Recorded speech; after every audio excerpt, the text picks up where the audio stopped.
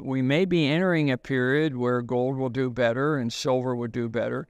Gold does much better in a low interest rate environment. We don't have that right now. We have a high interest rate. So the only way I think gold will break through and stay above 2,000 if the dollar becomes weak. And the dollar's not going to become weak until interest rates start coming back down. And that will cause the dollar to drop because gold is quoted in dollars. And if the dollar's strong, gold is going to be weak or it's going to be lackluster. So I look at the dollar as a critical element here. MarkSkousen, known for his insights into forecasts and strategies, advocates for portfolio diversification, emphasizing the inclusion of precious metals like gold and silver. According to Skousen, the key to gold surpassing the $2,000 per ounce mark and maintaining that level hinges on a weakened U.S. dollar. He asserts that a decline in the dollar will materialize once interest rates start descending. Recent market developments align with Skousen's perspective.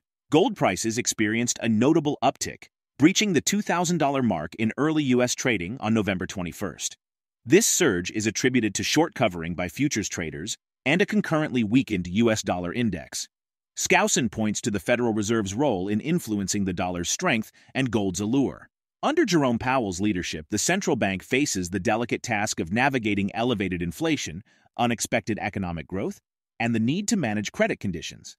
Powell's emphasis on a careful approach underscores the Fed's attempt to balance these factors while anticipating a potential economic slowdown. Interestingly, gold's trajectory since the October 7th attack by Hamas on Israel aligns with Skousen's insights. The precious metal has seen a remarkable 9% increase, indicating heightened demand for safe haven assets during geopolitical uncertainty. Join us as we delve into insights shared by MarkSkousen. To stay updated with our latest uploads, subscribe to our channel and activate notifications. Thank you. So it totally depends on the Federal Reserve, but I must admit that 2023 has been much more resilient to a recession. We haven't had a recession so far. So maybe that's because the lockdown, after the lockdown, the economy came back and is just trying to catch up with the supply chain limitations and scarcities and shortages and that sort of thing, and the market's responding to that. So that could be an element that is going on there. And certainly fiscal policy, the government under the Biden administration has been very stimulative, very aggressive in running deficits and stimulating the economy. The economy may be growing on that, but you can't do that forever. We're headed for a fiscal debt crisis at some point. And interest rate, the cost of financing the deficit is rising dramatically with these interest rate hikes. So it's a very dangerous game that is going on right now. So that actually bodes well for gold as an investment. Gold has hit $200 an ounce like 6 times and then retreated. And it did it again. It hit $2,000 an ounce and then it backed off again. Now, it may, at some point, I think it's going to crash through and go to new high levels.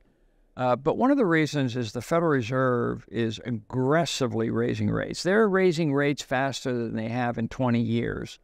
So when you do that, gold doesn't pay any interest. So you're up against interest-bearing investments, dividend-paying stocks that are doing much better in terms of a yield. Gold doesn't pay a yield. So gold does much better in a low interest rate environment. We don't have that right now. We have a high interest rate. So the only way I think gold will break through and stay above 2,000 if the dollar becomes weak. And the dollar's not going to become weak until interest rates start coming back down. And that will cause the dollar to drop because gold is quoted in dollars. And if the dollar's strong, gold is going to be weak or it's going to be lackluster. So I look at the dollar as a critical element here. Yeah, so I am concerned about global instability. We now have 2 major wars going on. We could have a third with China and Taiwan. There's really the spreading of world war could be a serious destabilizing factor in the economy. Again, very positive for gold and defense stocks and things like that. There are always ways to protect yourself in these kinds of environment, but I'm more conservative there. So I would recommend gold itself. And I do in my newsletter, Forecasts and Strategies, I do have a gold position. GLD is the, I think it's the Spider Gold Shares. GLD is the symbol. And I'm recommending that because if you have a stock market crash, everything drops, including gold stocks. So, but gold itself would go up, and that has been the tradition in a crisis. So, to me, gold is your best position to protect yourself from a stock market crash, or at least a major bear market. I'm not calling for a crash per se, because in the U.S. we have circuit breakers that keep a crash from happening dramatically, and we have the plunge protection team, which is the Treasury, the SEC, government officials who are prepared at any time to inject liquidity and to buy quantitative easing and all that sort of thing to turn things around. Skousen's endorsement of precious metals and uranium as investment options aligns seamlessly with the overarching strategy of capitalizing on commodities during their respective bull markets. He underscores the importance of staying abreast of market conditions and exercising prudence in choosing the opportune moments to enter the market. The Consumer and Producer Price Index reports for October have become rallying points for advocates of a pause in the Federal Reserve's interest rate tightening cycle. The IMF warns that many countries, 10 in severe external debt distress and 26 at high risk, face significant debt challenges.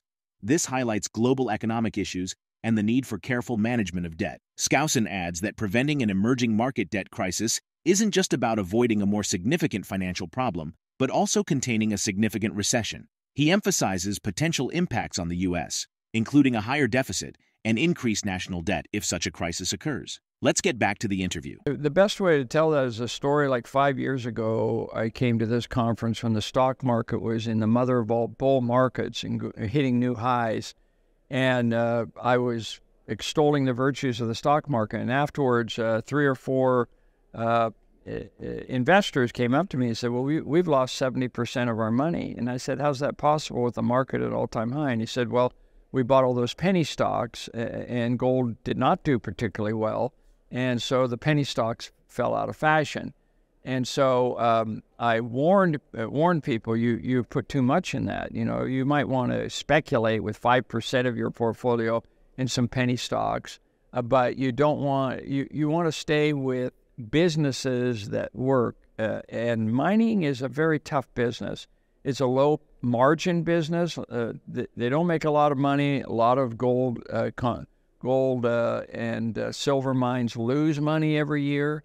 So the only way they benefit is from higher gold and silver prices. There's a lot of hope at these conferences. So I give a warning signal to people, and I'll be doing that here in my major speech here.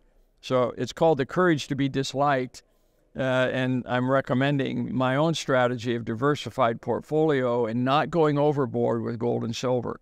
It plays a role, and we may be entering a period where gold will do better and silver would do better. And I think there's a very strong ideology here of gold being representing sound money.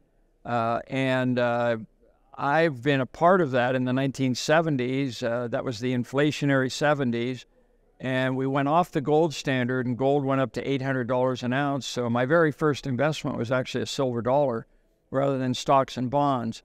But when Ronald Reagan was reelected, or was elected president in 1980, that was a sea change where there was an effort to fight inflation, and so stocks and bonds became a more popular vehicle, and gold has struggled ever since then. And so it's more cyclical.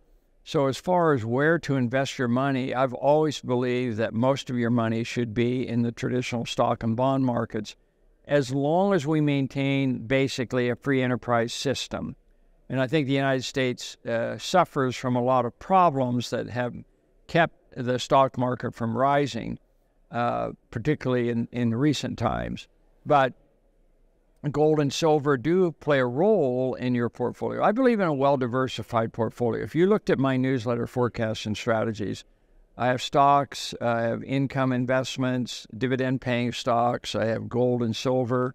Uranium, I'm recommending that now because that's in a bull market. But commodities are cyclical, and stocks and bonds are cyclical as well. So you have to choose the right time to buy. And I don't think that's going to happen unless there's an actual financial or monetary crisis. And that could happen because the dollar is so strong, and most of these emerging market debt, for example, is all in U.S. dollars, and they're paying these very high interest rates. And they're not going to be able to pay that off. So I think there's going to be emerging market debt crisis. When that happens, the Fed is going to cut interest rates probably pretty sharply because the fear of contagion that this will spread and create a financial crisis. And the U.S. is in no position to have a major recession, because if we do, that means the deficit is going to balloon even more. The national debt's going to get out of hand. So the Fed doesn't want that, but they may get it nevertheless. The Federal Reserve is not expected to raise interest rates any further. Instead, the markets have been pricing in a series of rate cuts in 2024. This leads to a further decline in the U.S. Treasury bond yields and drags the U.S. dollar to its lowest level since August 31st, which in turn acts as a tailwind for the precious metal. It looks like it's short covering because of the weaker U.S. dollar, and also the fact that it doesn't look like there's going to be any more interest rate hikes here coming up on the horizon. So that's bullish for gold, said Bob Haberkorn, senior market strategist at RJO Futures. The dollar fell over a 2.5-month low, making gold less expensive for other currency holders. Will the anticipated series of rate cuts in 2024, driven by the Federal Reserve's reluctance to raise interest rates further, continue to exert downward pressure on U.S. Treasury bond yields and keep the U.S. dollar at its current lower levels, thereby sustaining the positive momentum for precious metals like gold? Share your thoughts in the comment section. If the video resonates with you, join our community by subscribing to our channel and enabling notifications with the bell icon. Thank you for being a part of our community.